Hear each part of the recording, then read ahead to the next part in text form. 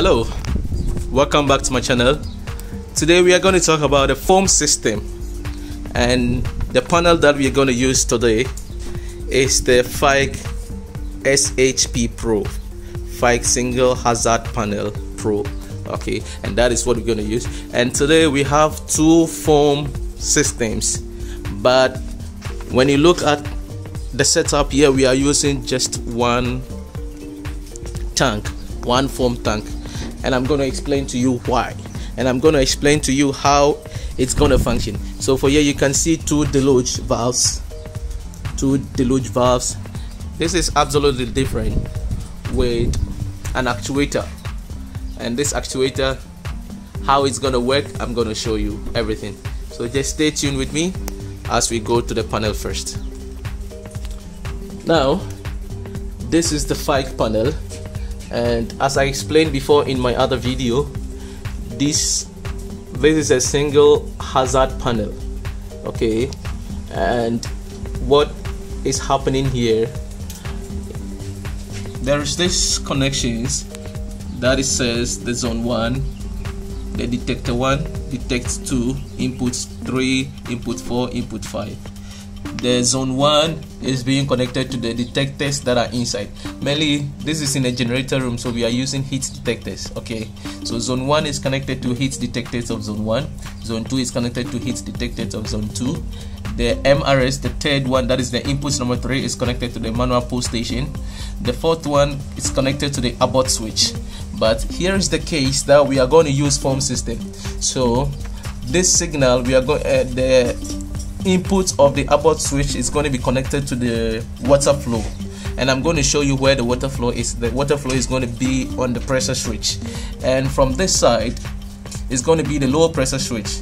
So here also we are not going to use low pressure switch because we are not going to use any cylinder as of FIKE FM200. We are going to, so what we are going to do is we are going to take it as a supervisory for the valve. Okay, so the main valve that is connected here, the main valve, the main water valve that is going to come to the DELUGE, we are going to interface it with it so that when somebody tampers with it, the temper switch, it will just activate.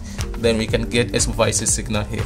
This is the trouble signal, and here we have the first stage alarm and the discharge alarm. Okay, and here is the output devices to the bell, the horn strobes, and the solenoid valve. Okay, so here we have two panels, and it's just the same thing, but I'm going to explain one to you.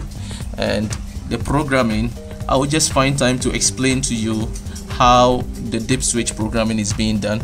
This is the power supply with the transformer, and these are the two batteries that we're going to use. We're going to use 12 volt 7Ah battery. Okay, so like it's just mostly the same as the other video, but the only difference is instead of us connecting to the agent release, now we are not connecting to the agent release, we are connecting it to the solenoid because we are going to use a solenoid. So that is the difference.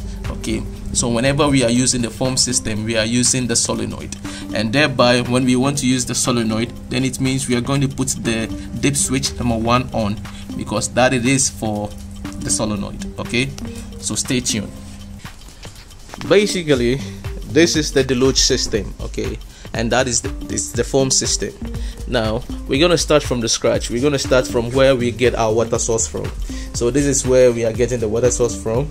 The water is coming from the underground through to the pump room. Okay, so there is this piping, it comes directly from here to this part to this. Okay, so in case somebody tampers with this, this is now in an open condition. If somebody tries to close it, the low pressure switch signal that is there, it's going to be shown here. When you tamper with this one, it's going to be shown in the panel. Okay, then this is the DELUGE. Okay, this is the DELUGE valve. Then from this DELUGE valve you go straight up to here. This valve is the one that goes to the tank. Okay, so from this we have a check valve, then from this check valve we go to the bladder, okay, of the tank.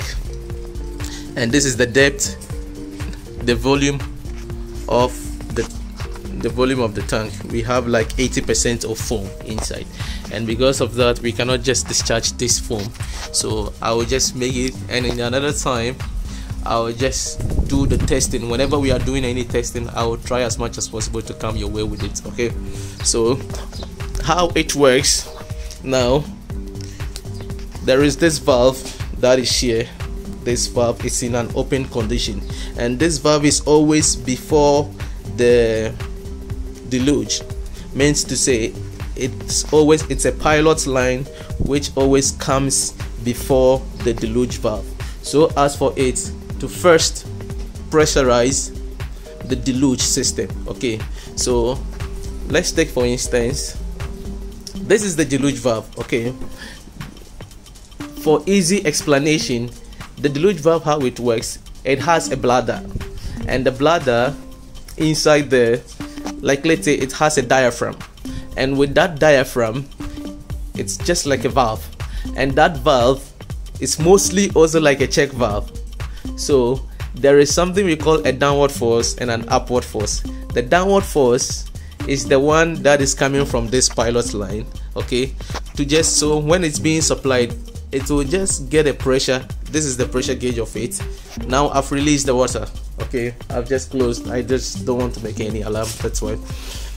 So whenever you pressurize the system, this is going to go up, then it will pressurize the deluge, so it's thereby closing it, so that when there is the water that will be coming from the main line will just come, then there will be a balance in the deluge valve. So the upward and the downward force is going to be the same thing, thereby not releasing any water in the system. So from this pipeline going upwards, there will not be any water inside. Okay, so this pressure switch here is connected here directly to the abort switch on that in the panel, which I told you that it is for water flow. So whenever there is a water flow, there is going to be a signal that is going to be sent to this panel, okay, through this pressure switch.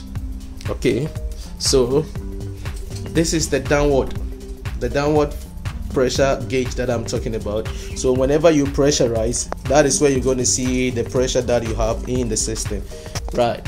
So whenever the system is in normal condition and you want to activate it, because there are two deluge valves which are interconnected. So when you look at it here, these valves are interconnected and with different, so somebody will ask, how is it going to work? So like let's say, just look at this part, there is this an actuator, okay, which is connected to the valve. The valve will always be in normally closed condition. So anytime any of the panels, in case the left one or the right one activates, whichever that will activate has a different solenoid. This is solenoid 1 and that is the solenoid 2 is here. Okay, this is the 1 and this is the 2. Okay, so when the solenoid 1, let's take this as to be the 1, when this one activates, it's going to release water, and when it releases water, it will make the upward force less, then the downward force can be able to overcome the upward force, then the water will just flow through, then the water will just come inside through this one. There is this check valve, the water will bypass through this check valve and go into this cylinder, and go, when it goes into the tank, there is this bladder that is inside. The pressure that is coming from here will squeeze the bladder, thereby squeezing the foam quantity to just pass through here to go up. Okay, now the water that is going to come here will just pass through this hose and just activate this actuator. When it's activated, it will just pull it forward, thereby opening this valve, so that there will be a water supply through this line to this valve which is normally open, then directly will go, so then directly the foam can be able to pass through from this actuator to this check valve, then it will go up. Okay, then to just quench the fire or to just go to the source of where it's being activated. Okay, so now if this opens, there will be a foam concentrate that has been squeezed down. It will pass here, then pass through this valve and come through this check valve and go here to the proportional chamber. This proportional chamber is where the proportion is being done. That is where the water and foam quantity mixes. Then directly it will go and quench this fire. Okay, so that is how it's gonna be. So after the pressure is being released, after everything is closed, directly water will be lost from this hose. Then this actuator will come back to its original position, thereby closing the valve. Okay, then to the second part also as well, it's also going to work the same thing. So it will all be dependent on the solenoid that is going to be used, or the MRS that you're going to activate. This is the manual pull station for the water supply. So whenever you pull, you open this you can just, it's telling us to pull down. When you pull down, there will be a release of water from this chamber. Then the force will just go up and it will just work as I've explained. Alright, so that is how the foam system works. If you have any doubt, you have any questions, and you have any suggestions also, you can just DM me or you can just contact me. And I'll show you one thing here. There is this valve that is here. That is where we're going to do the testing also as well. So when you want to test, you are going to close the main discharge, the main discharge valve. Then you are going to use the test line. It's so simple as that. Okay, if you have any doubts, you have any question, just hit me up and I'm going to be there for you. Thank you.